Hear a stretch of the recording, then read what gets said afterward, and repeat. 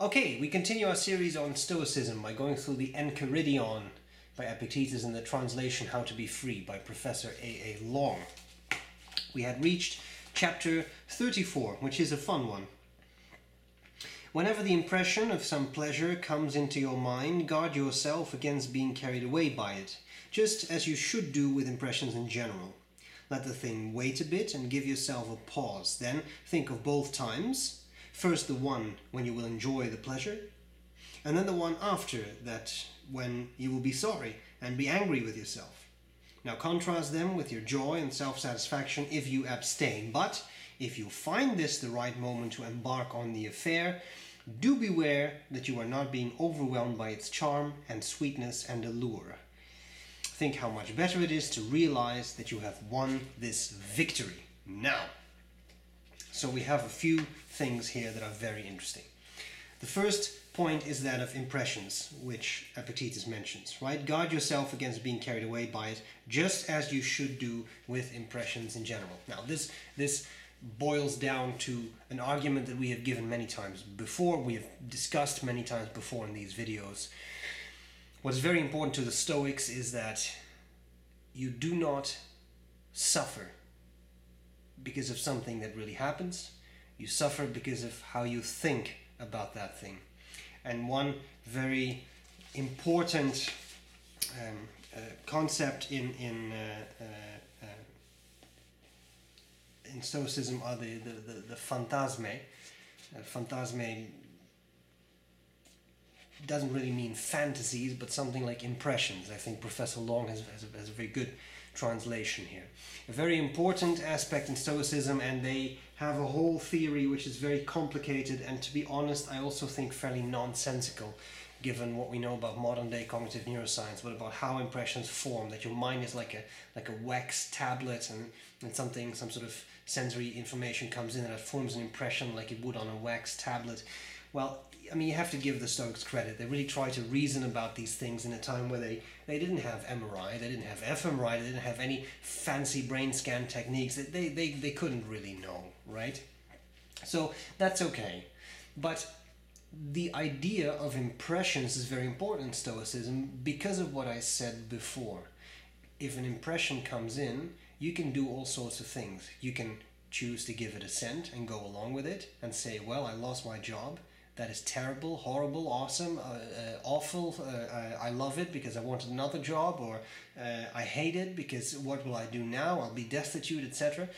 So again, all of these things are impressions. There is the impression of I have lost my job, and then there is all kinds of interpretations, right? So Epictetus here once again says, be aware of those impressions. Be aware of how you respond to them, right? Because that will determine how you feel about what has really happened, good or bad, and that is within your choice. It just depends on how you choose to respond to an initial impression. But that's just the general theory that we have discussed, I think, a few times before now. Now he's talking about interesting pleasures. Now, the big opponents of, no, actually a few opponents of the Stoics, but in ancient Greece, there was a particular school of thought, school of philosophical thought, called the school of Epicurus, right? And they were pretty much everything that the Stoics are not, and the Stoics were everything that the Epicureans were not. And that's not a value judgment. I think some points of Epicureanism actually make a lot of sense. But they were kind of, you could say, academic opponents, right? They did not really like each other. And one of the reasons for that is that Epicurus, who is very often, I think, misinterpreted, but Epicurus, the founder of that school, said that pleasure is very important. Now, a lot of people take that to mean, oh, okay, hedonism, I can eat everything I want, drink everything I want, have sex, do everything what I want, That was not exactly what Epicurus was saying, okay? Epicurus' argument is quite a bit more complicated than that, but he does say that pleasure is good in life because you can enjoy pleasure and as a result kind of enjoy your life, but everything within reason. There is some, he says, for example, like, well, just be very hungry. Bread, dry bread and water will be a great pleasure, right? But that focus on pleasure goes very much against Stoicism, right? So that's why I wanted to bring that up. Stoics say, well, no, actually, you should avoid pleasure. Marcus Aurelius is very clear on that topic. He says you should just don't, basically. It's very, very austere. Musonius Rufus, in one of his lectures, talks about, it's very interesting I find, because that's ancient Rome, and he talks about premarital sex and whether that's acceptable or not. And his conclusion is that it's not, because it's amoral, but he then also continues to say, but once you're married, you can have sex, but only to have children. And that sounds very harsh, and that would, I guess, not really be Epicurean. But the point he was trying to make comes from a broader Stoic viewpoint, which is the problem with these kinds of slippery slopes of interesting pleasures that you can engage in, not just sexuality, but other things, drinking alcohol, using drugs, eating, like overeating good food, etc., in the long run can become more problematic. And I think that's, the Stoics kind of hit the nail on the head there. And Epictetus here is very clear on that as well, I think, right? He says, if you find this the right moment to embark on the affair, do beware that you are not being overwhelmed by its charm and sweetness and allure. Right? That's that slippery slope. It may sound like a good idea, now I'm speaking from experience, it may sound like a good idea to eat the whole chocolate bar. Chocolate is one of my vices. And it may sound like a good idea, and it may be very tempting. And she said, just another piece, just one more piece, and then before you know it, the whole bar is gone. I'm sure we have all been in that situation. And at the moment, it's really fun. An hour later, not so much. When you are curled up in a fetal position, dying and clutching your stomach, it's a little bit of a different story. So, Epictetus, that's what he is getting at, right? It's not necessarily wrong to do something that is pleasurable and fun, and I also think, let's be fair, that in this day and age, I don't really think that this very harsh Stoic perspective of you cannot really pursue any pleasurable things, it's not really feasible, right? In fact, Professor Long, the translator of this book, I saw one of his presentations, not in real life, but on video, and he recounts, this is a philosophical joke, he recounts how he was asked by an interviewer what school of philosophy, because he was a professor of Hellenistic philosophy, so he knew a lot about all of these schools, Stoicism, Epicureanism, etc. He was asked what kind of school he kind of believed in himself, and he said, well, in the morning, when I do my writing, I'm a Stoic, and in the afternoon, when I do my teaching, I'm a skeptic, and in the evening, when I enjoy myself, I'm an Epicurean, right?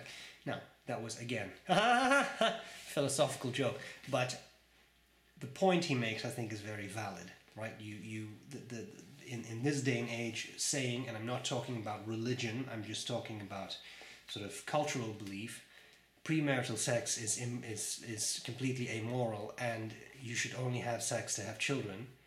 Well, good luck with that, right? That's not a tenable position anymore. So, what I really like is Epictetus's advice, because this was just my sort of overview of the role of pleasure in Stoicism. The Stoics are afraid that once you indulge, you fall to the dark side, let's call it that way, and you start to suffer because you get obsessed with things, you may get addicted to things, and that's always a bad thing, right? Don't forget those 4 cardinal virtues that we talked about before, and one of them is temperance, right? Everything in moderation. Now, if that's the cardinal virtue, then there is also a cardinal vice, which is the opposite of that, right? The opposite of one of the other virtues, wisdom, would be folly. Well, the opposite of moderation, temperance, is indulgence. So if in the mind of a Stoic, moderation is good, then indulgence is bad. And I think we can agree with that. You can enjoy some chocolate, but eating a whole chocolate bar, let alone multiple chocolate bars, is a bad thing. It is bad for you, right? Again, found that out the hard way. Now, Epictetus gives us really good advice, I think, on how to deal with these situations. Because we all have things. We all make agreements with each other. and with ourselves. Okay, today I'm only going to eat this much, or drink this much, or do this much, or don't do this, etc. Right? Now, I'm not talking about the don't do this as in don't get angry. That's a different chapter. But here we're talking about, let's call it our indulgences, things that we kind of like to do. And sometimes you don't. Sometimes you tell yourself, okay, today I'm not going to finish the whole bag of M&Ms. I'm only going to have 5 or 10 or whatever. Good luck with that too. Now, I think Epictetus here gives us very good advice on how to deal with that. He says, whenever the impression of some pleasures come into your mind, guard yourself against being carried away by it, just as you should do with impressions in general. Let the thing wait a bit and give yourself a pause. Then think of both times. First the one where you will enjoy the pleasure, and then the one after that when you will be sorry and angry with yourself. And that I have found a pretty good way to deal with this. It's easy to say, well, I'll just have one piece of this, have a bit of that, etc. It's a lot harder to not do that, to abstain from whatever it is you're trying to abstain from. And I've found that this can be a helpful way to look at things. So you picture the event in your mind. If I have another piece of chocolate now, I will enjoy it in the short run, but in the long run, I'll be upset. I'll dislike myself, maybe angry.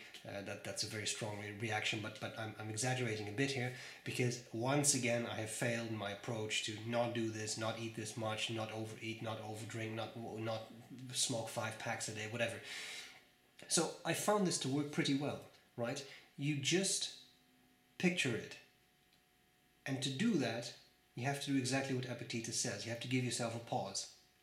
And what I've often found is that, let's say you're in the mood for another piece of chocolate, if you wait 5 minutes, then you think, never mind, it's okay, I've had enough. It gets easier. And I also find that the more you do this, it does get easier. It gets easier to do abstain from whatever it is you're trying to abstain from. And again, I'm not saying that you should never indulge in something, that you should never have that piece of chocolate, that you should never, treat yourself to something fun. But everything in moderation. Being a Stoic is about that. Everything in moderation. And to quote Oscar Wilde, everything in moderation, including moderation. That wouldn't even be Epicurean. That's folly. But I think that's a good mental strategy. Take a pause and then think about if you should really be doing this, or if afterwards you're going to regret it.